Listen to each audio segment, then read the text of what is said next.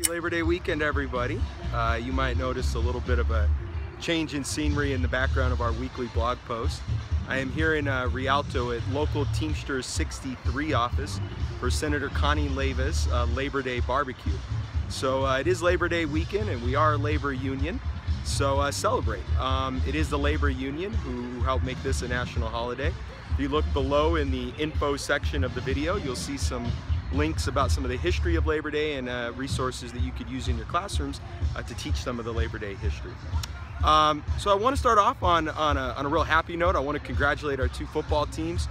Both Nogales and Roland High School have both started off 2-0 this season, so congratulations. It looks like we are setting ourselves up for the makings of a battle of the tracks here at the end of the month. The last Friday in September is Roland versus Nogales High School, and right now both teams are off to a 2-0 start, so congratulations.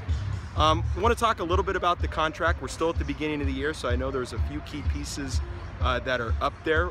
First is class size. This district has until the 20th day of the school year to have class sizes corrected. We are still making some final adjustments as we deal with the new enrollment and students coming in at the start of the year.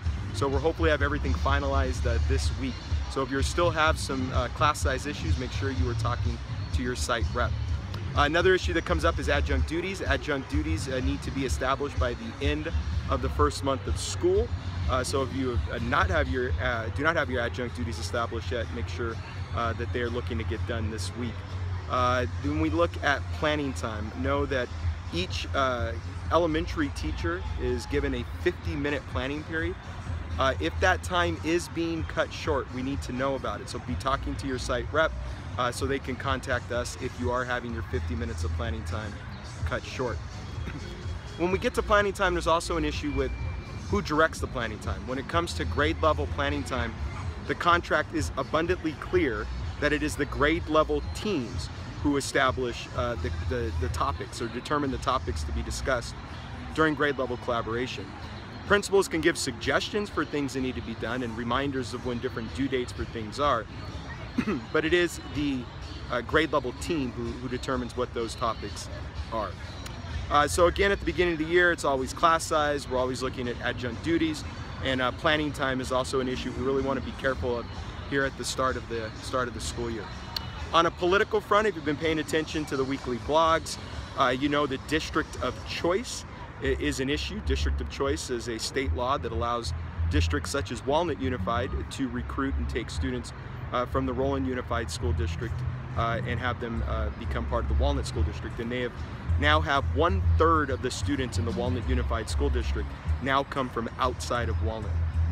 That legislation is set to expire at the end of next year.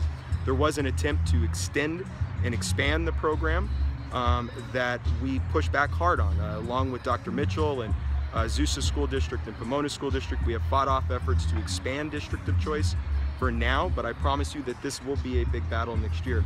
We're talking significant job implications for our school district if Walnut Unified is allowed to expand that program. The program itself leads to inequities. We know in Roland Unified that only certain neighborhoods are targeted for recruiting, and they tend to be our more affluent neighborhoods.